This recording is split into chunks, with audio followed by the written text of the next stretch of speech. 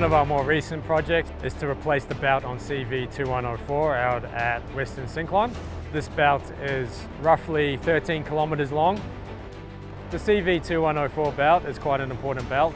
Connects the Western Syncline ranges out to the Tom Price plant. So a lot of the high-grade ore that goes through Tom Price comes through that belt and then gets shipped off to port. It's quite a key replacement job, and without that belt, they would lose a lot of product. The Western Turner circuit was built by Monadelphous back in 2014, and around 18 months ago we installed the belt turning structures that help with the belt flake and the belt replacement for 2104. Monadelphous' role is the principal contractor to project manage the job. It's being completed by Continental. So this job does set a precedent in it's the longest single flight conveyor within Rio Tinto's operation, and it's the first time the belt is being replaced. The CV2104 belt consisted of two stages really. The first stage was flaking out the 23 kilometres of belt. That process has involved 48 reels of belt being spliced together and reeled out 300 metres long up and down on top of each other and two flaking piles. Then the second stage of the change out was to replace the old belt with the new belt.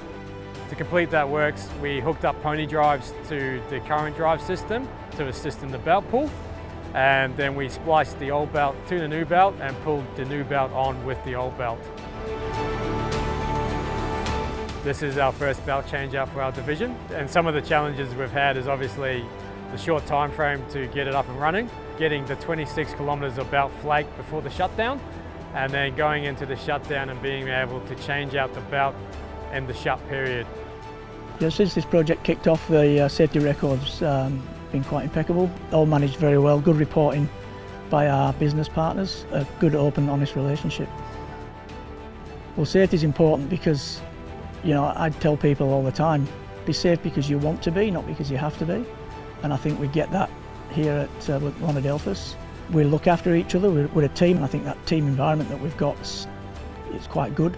We've looked after people, and we just keep a good lookout for each other all the time. We have developed a really good relationship with Rio Tinto in the region. We have good relationships with all the project leads, both in the maintenance and sustaining capital space.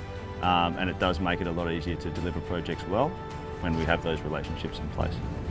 The CV2104 project to date has been going really successfully. We've finished our flaking on time, actually ahead of schedule. We're currently halfway through the shut and we're about 4 shifts ahead. At the moment, things are looking positive. It has been a challenge, but once again, it's been a team effort from Rio, Continentals and ourselves to make this project successful.